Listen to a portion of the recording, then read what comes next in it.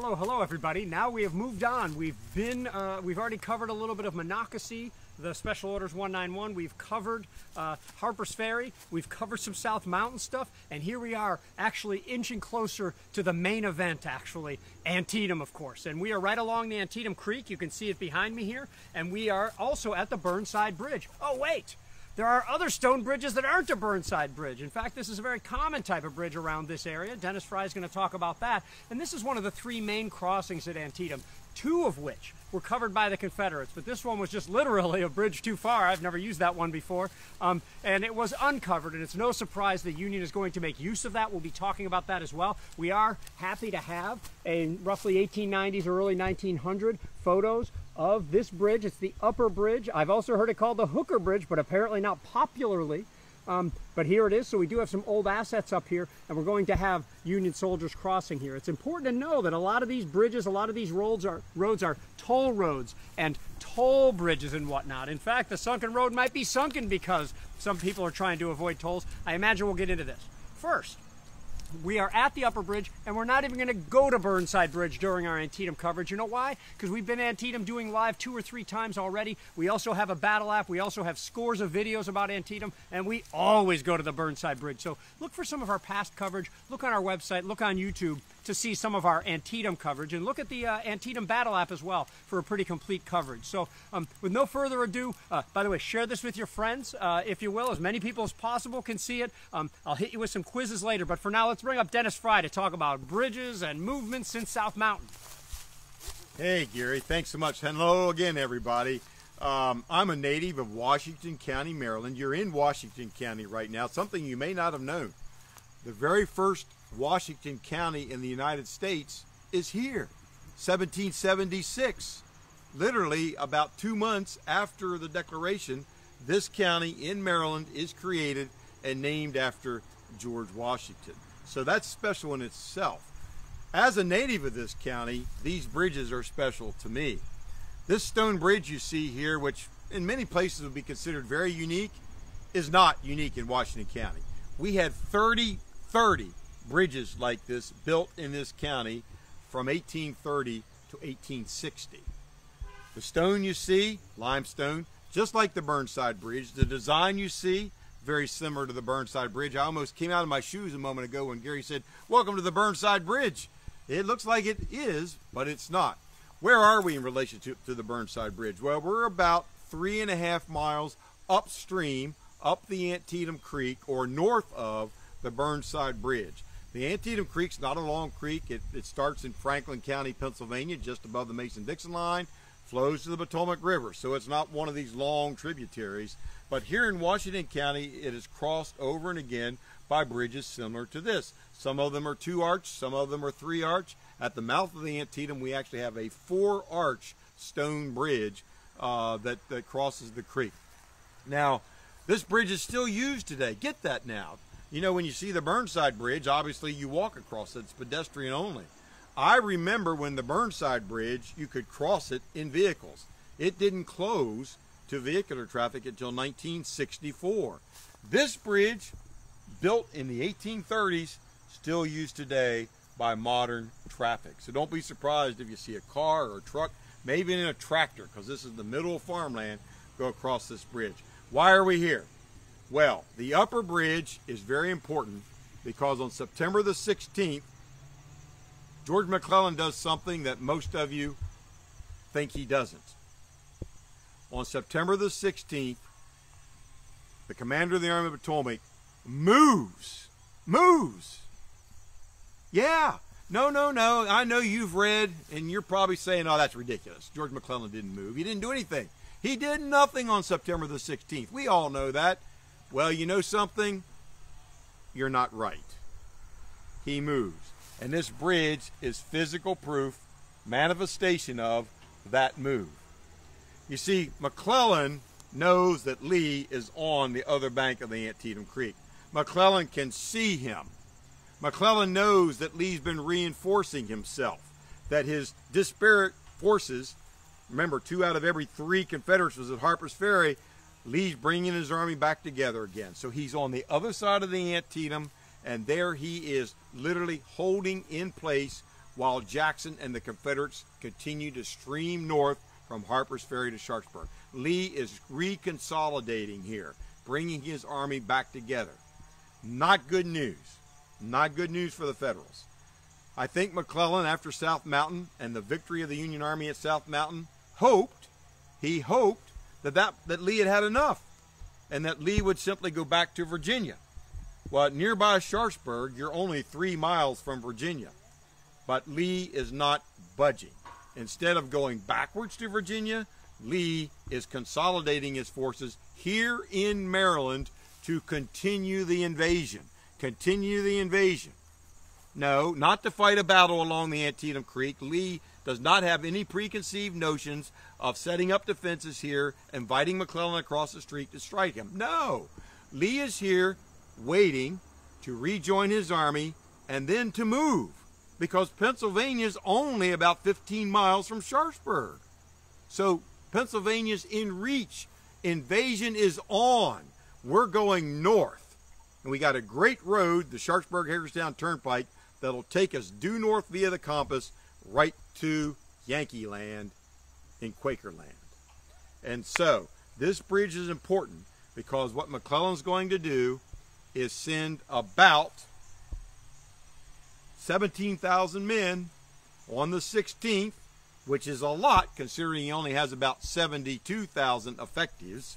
He's going to take 17,000, almost 25% of his force, and send them across this bridge on the 16th today, some during the day and the afternoon, and some at night, with the idea of flanking the Confederate Army, get to the north of the Confederate Army, and try to force Lee to leave Maryland, just by a flanking maneuver. Maneuver Lee out of Maryland. One other thing, Joe, that's going to happen, and that is that if he's successful in taking this bridge, which he'll do, there's no Confederates out here. We're way far from the Confederate lines. They can cross the Antietam Creek here without opposition. It's the only place they can get across the creek without Lee opposing them. So they will do that, and if we are successful in getting north of the Confederates, it's going to be a bad day for Robert E. Lee. Those are all great points, Dennis. So, and let's keep in mind that this is September 16th. We are exactly at the 158th anniversary of when Union soldiers will be crossing here. So very interesting stuff. You're with the American Battlefield Trust. This is Antietam 158, and we are at the upper bridge here where, namely elements of the 1st Corps are going to cross. I already showed you a picture of this area. Let me remind you that we're in partnership with Ancestry.com to give away a few items and whatnot. I'm just going to hit you with a few things. Again, I say 2 words in succession. You tell me what those 2 words are most famously associated with in terms of a quote and who said it. So here's a couple easy ones for you. How about we go with Christmas gift? What quote is that from? Patriot grave, very famous Civil War related quote. And then a harder one. What was I going to go with? Let's go with, another easy one might be Proposition That. I bet you can get that one. And then finally, Fairly Won.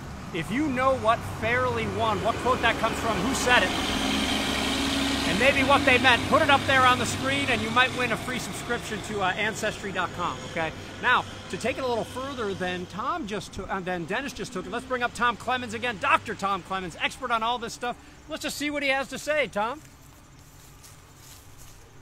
Thanks, Gary. Yes, I'm real thrilled to be here at Upper Bridge. This is very near where I make my home, and I drive across this bridge regularly, and as Dennis says, it still carries traffic. You just saw a big piece of farm equipment go across here, not an uncommon sight at all.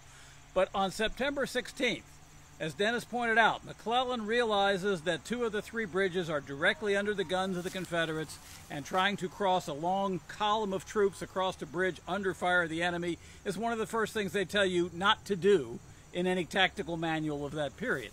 So finding the open bridge, Lee does not have enough men to essentially protect this bridge from a crossing, and so they cross it. Now the road came out of Keedysville and down across this bridge.